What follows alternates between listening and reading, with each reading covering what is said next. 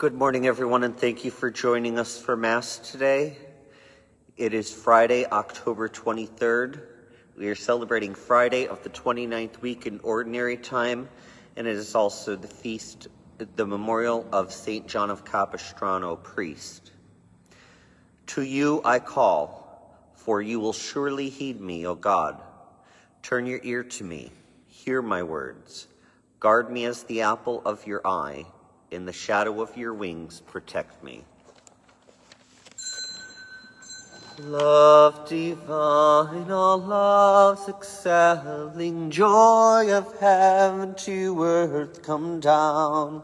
Fix in us your humble dwelling, all your faithful mercies crown. Jesus, source of all compassion, love unbounded, love all pure. Visit us with your salvation.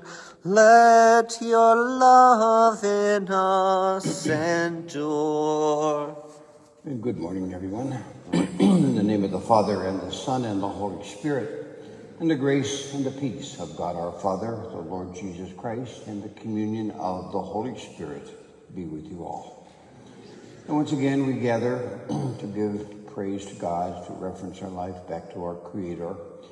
And we also, in giving our life to God, we also remember that there are times when we perhaps did not look at the signs of the times in our own lives and know that we perhaps missed some opportunities to grow closer to God, and also to maybe some opportunities not to sin.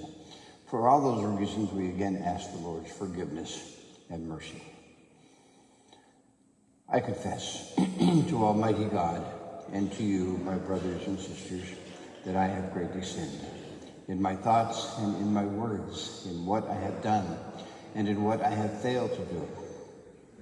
All through my fault, through my most grievous fault. And therefore I ask the Blessed Mary, ever Virgin, all the angels and saints, and you, my brothers and sisters, to pray for me to the Lord our God. And may Almighty God have mercy on us, forgive us our sins, and bring us all to everlasting life. And now let us pray. Almighty, ever-living God, grant that we may always conform our will to yours and serve your majesty in sincerity of heart. To our Lord Jesus Christ, your Son, who lives and reigns with you in the unity of the Holy Spirit, one God forever and ever. Amen.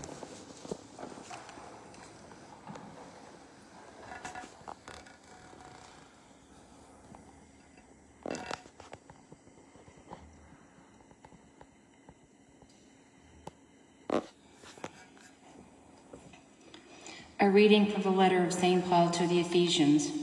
Brothers and sisters, I, a prisoner for the Lord, urge you to live in a manner worthy of the call you have received, with all humility and gentleness and patience, bearing with one another through love, striving to preserve the unity of the Spirit through the bond of peace, one body and one Spirit.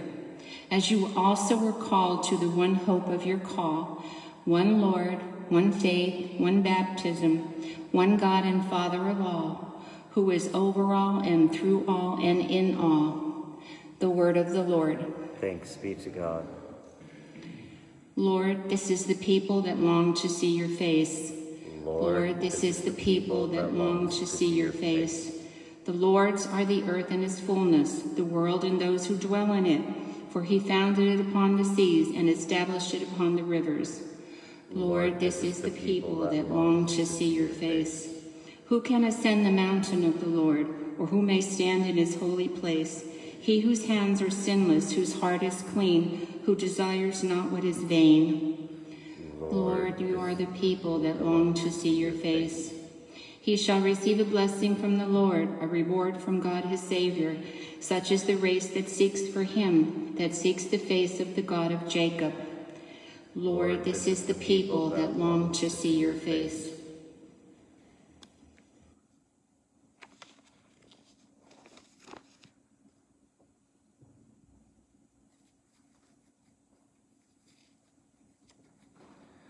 Hallelujah, hallelujah, hallelujah. Shine like lights in the world as you hold on to the word of life. Hallelujah, hallelujah, hallelujah. The Lord be with you. And with your spirit. A reading from the Holy Gospel according to Luke. Glory to you, O Lord. Jesus said to the crowds, "When you see a cloud rising in the west, you say immediately that it's going to rain." And so it does. And when you notice that the wind is blowing from the south, you say that it's going to be hot. And so it is. You hypocrites, you know how to interpret the appearance of the earth and the sky. Why do you not know how to interpret the present time? Why do you not judge for yourselves what is right? If you are to go with your opponent before a magistrate, make an effort to settle the matter on the way. Otherwise, your opponent will turn you over to the judge, and the judge hand you over to the constable, and the constable throw you into prison. I say to you, you will not be released until you have paid the last penny. The Gospel of the Lord. Praise to you, Lord Jesus Christ.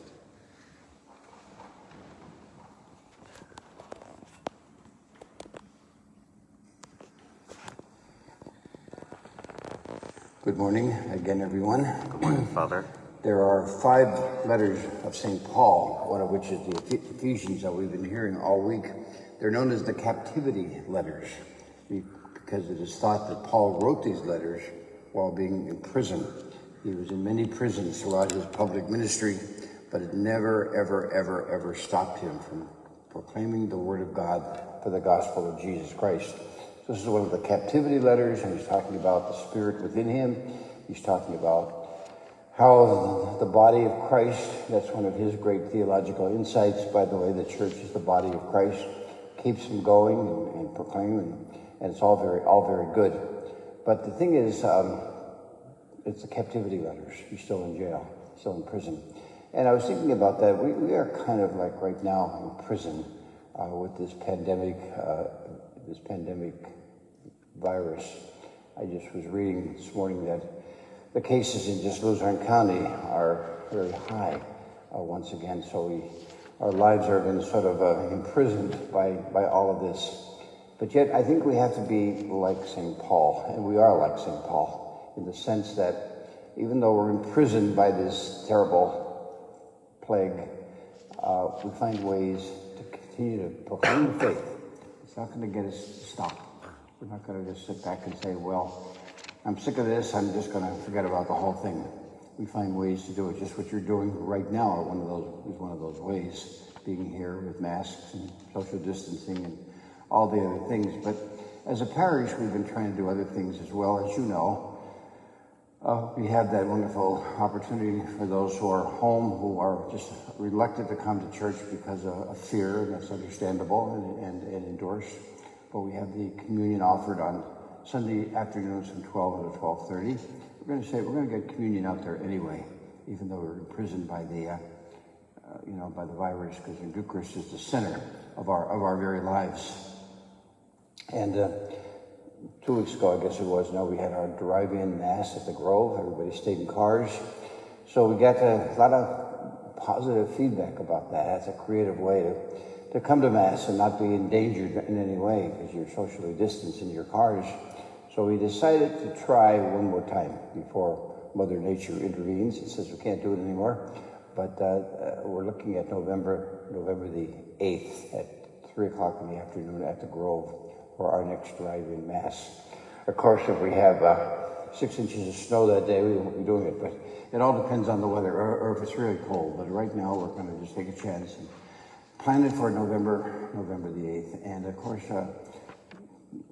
through Bill's dedication to this whole cause, we have these live streaming masses daily and weekends and other things that we've been doing. So I think like St. Paul, yes, we're imprisoned by all the restrictions placed upon us, but we're not going to let those restrictions stop us. We're going to continue to proclaim the good news of Jesus Christ, because the Spirit is what's moving us, and we will continue to do that. And maybe we just see the signs of the times. So what can we do? What can we do at this moment? And so many people have come up with so many great ideas, and support them. So we're not giving up by any means. We're going to just move ahead. So let's stand up and offer our petitions this morning. Continue to pray for those who are leading our church at this moment, pastorally leading our church. The Holy Father, Pope Francis, and our Bishop Ambera. We pray to the Lord for both of them. We pray to the Lord. Lord, hear our prayer. And we do pray for an end to this virus. We do pray for that. We pray for those who have died yesterday, right in our own county. Well, I'm sorry, they didn't die, thank God for that, but they came down with the disease.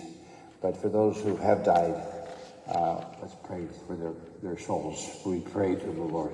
Lord, hear our prayer. And we pray for our country, that will have some kind of civility and peace as we select a new president.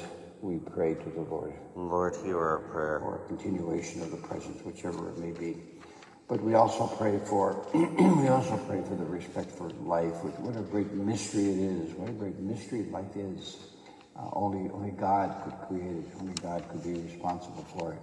The complexity of it, the beauty of it, the amazing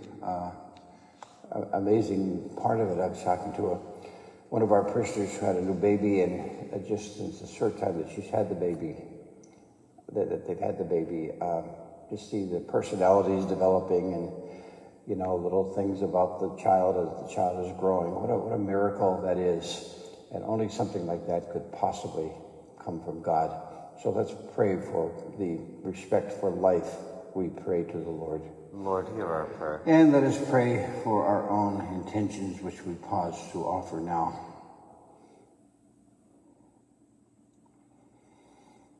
We pray to the Lord. Lord, hear our and prayer. Again, we ask Mary's intercession, the Mother of Jesus, the Mother of God, the Mother of the Church. Hail Mary, full of grace, the Lord is with thee. Blessed art thou among women, and blessed is the fruit of thy womb, Jesus.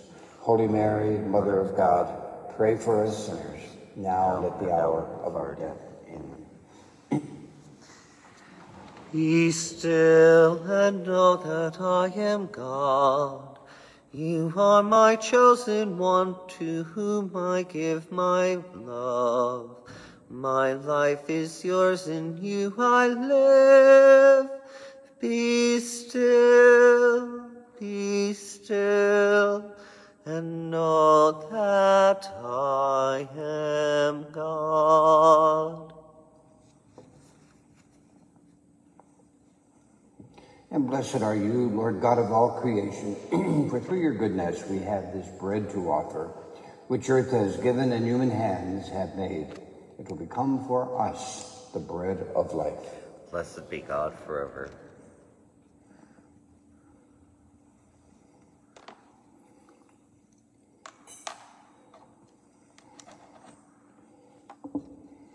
And by the mystery of this water and wine, may we come to share in the divinity of Christ, who has humbled himself to share in our humanity. And blessed are you, Lord God of all creation, for through your goodness we have this wine to offer, fruit of the vine and work of human hands. It will become our spiritual drink. Blessed be God forever. And Lord, wash away my iniquity. Cleanse me from my sin.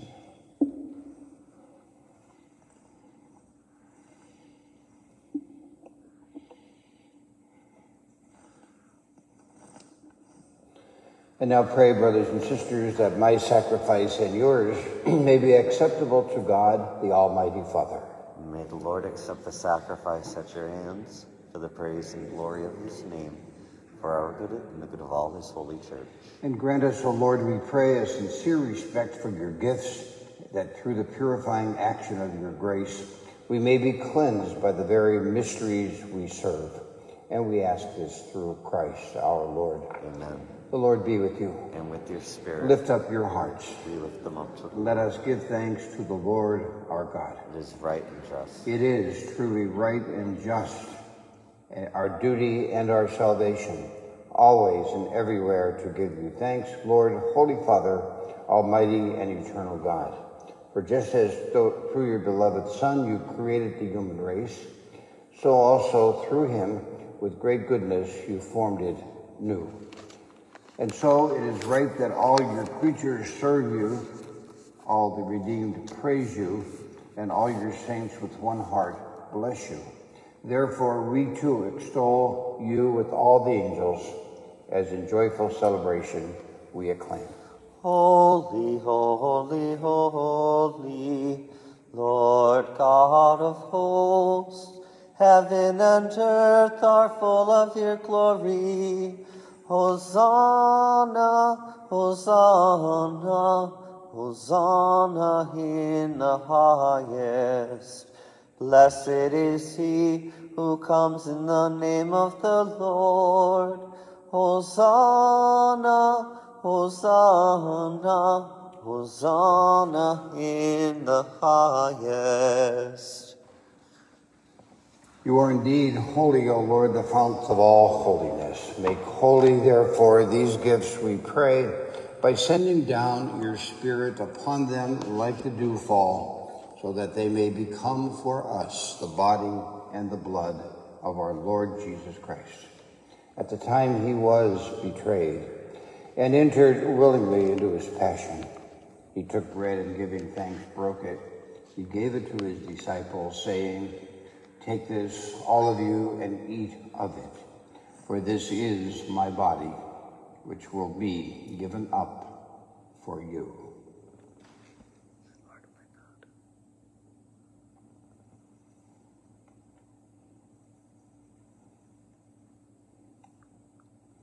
In a similar way, when supper was ended, he took the chalice, and once more, giving thanks, he gave it to his disciples, saying, "Take this, all of you, and drink from it. For this is the chalice of my blood, the blood of the new and eternal covenant, which will be poured out for you and for many for the forgiveness of sins. Do this in memory of me."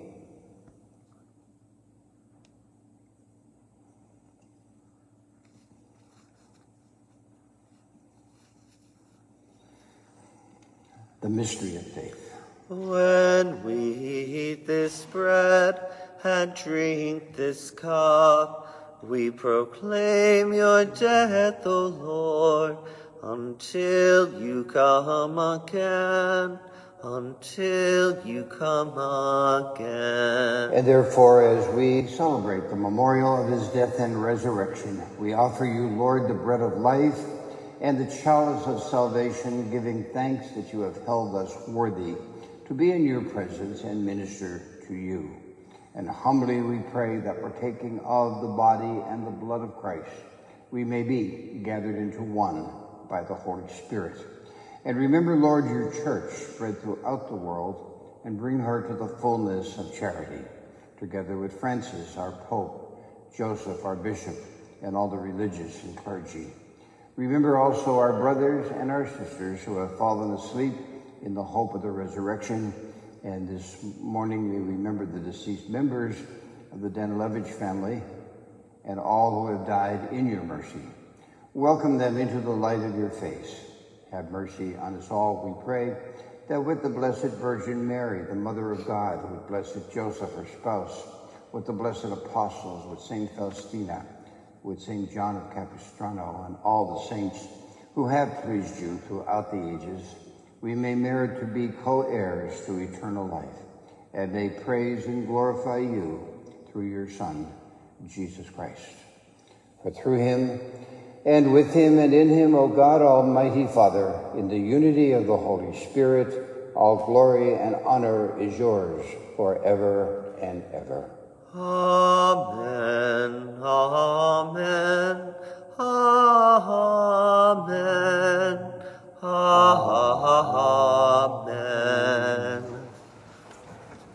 amen. And now at the Savior's command, informed by divine teaching, we dare to say, Our Father, who art in heaven, hallowed be thy name.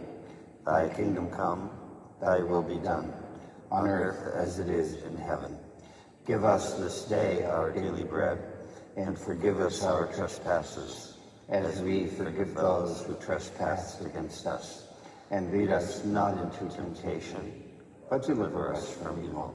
Deliver us, Lord, we pray, from every evil, and graciously grant peace in our days, that by the help of your mercy we may be always free from sin and safe from all distress, as we await the blessed hope and the coming of our Savior, Jesus Christ.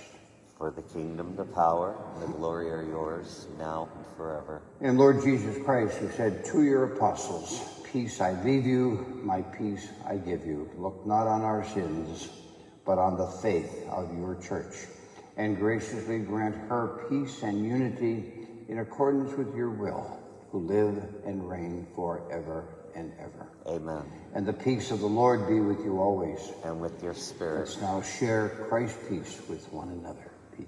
Peace, Father.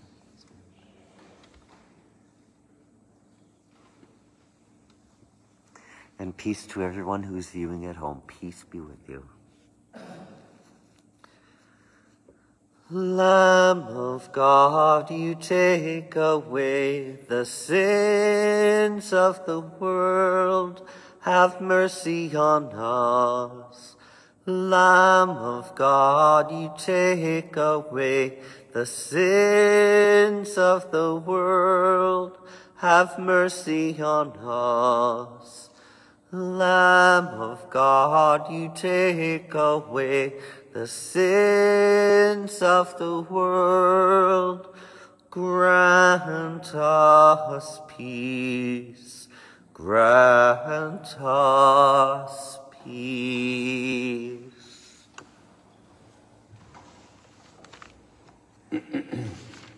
Behold the Lamb of God.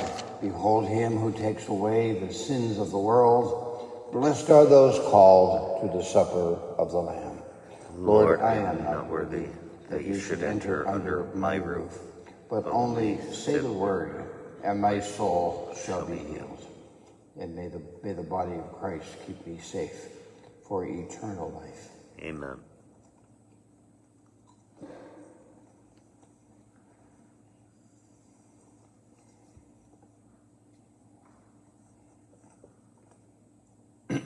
And may the blood of Christ keep me safe for eternal life.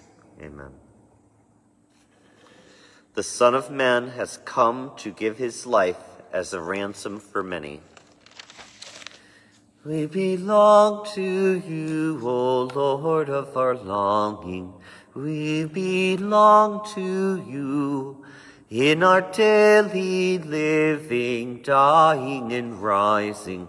We belong to you. We are called to share your word, Lord, in all we say and all we do. As our journey moves us onward, we belong to you. We belong to you, O Lord of our longing. We belong to you in our daily living, dying and rising. We belong to you. And now for our sisters and brothers praying with us this morning at home, we pray an act of spiritual communion. My Jesus, I believe that you are present in the most holy sacraments. I love you above all things, and I desire to receive you into my soul. Since I cannot this moment receive you sacramentally, come at least spiritually into my heart. I embrace you as if you were already there, and unite myself wholly to you. Never permit me to be separated from you. Amen. Amen.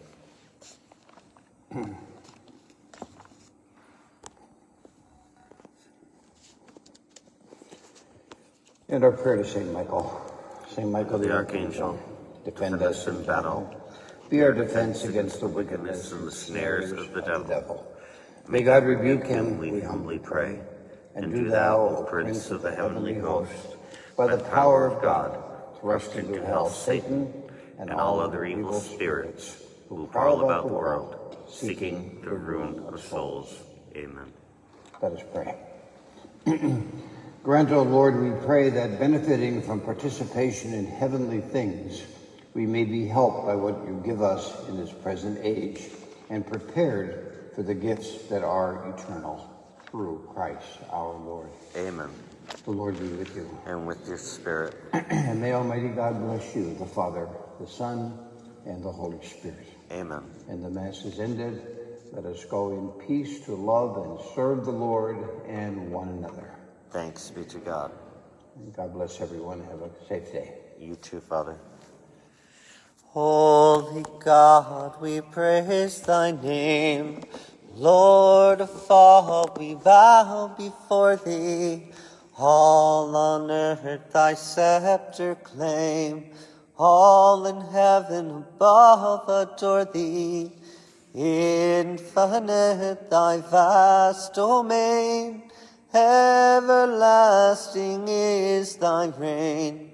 Infinite thy vast domain. Everlasting is thy reign. Thank you, everyone, for joining us for Mass this morning. As a reminder, on Monday morning, there will be no Mass. There will only be a communion service, so Mass will not be live streamed on Monday morning. We'll be back on Tuesday morning with daily Mass live streamed.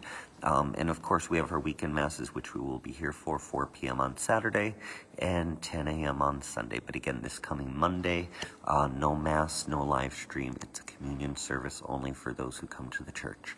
Okay, thank you so much for joining us today. You have a great day. God bless.